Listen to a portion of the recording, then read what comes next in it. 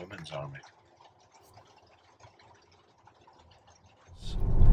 For quite a long time now, most of the age of Twitter, Roseanne Barr has been on one long fascist rant, becoming ever more out there in her support for racial supremacism and apartheid. Don't you understand the business that Robinson is in?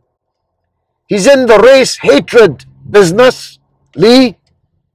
He wasn't outside Leeds Crown Court to exercise his right of freedom of speech, but to exercise his intention of creating racial hatred, racial provocation. Although sometimes, on the principle that even a stopped clock is right twice a day, people on the right and people on the left have the same take on this issue or that. But they are fundamentally divided by a bigger issue. Well, that was the mother of all talk shows.